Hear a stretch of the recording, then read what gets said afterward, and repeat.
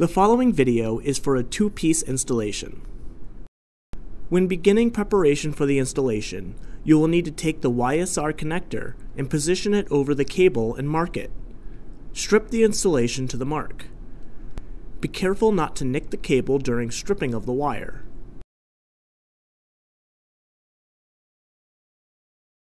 When using the two-piece heat shrink, if you are beginning the installation using the smaller end of the barrel, be sure to slide on the heat shrink on the smaller end before crimping.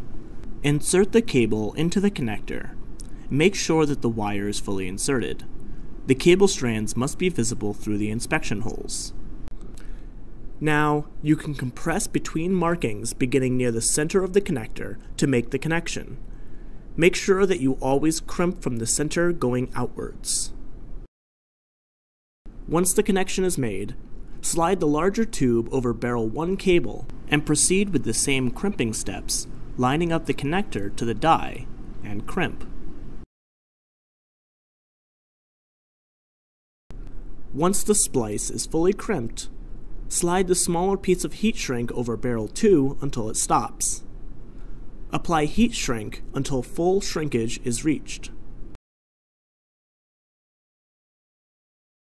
You will now need to slide the tube from barrel 1 over the center of the completed assembly and apply heat.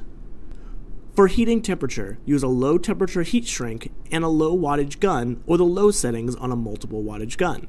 For these clear tubing installations, 135 degrees Celsius, 275 degrees Fahrenheit is the max. Your installation is now complete.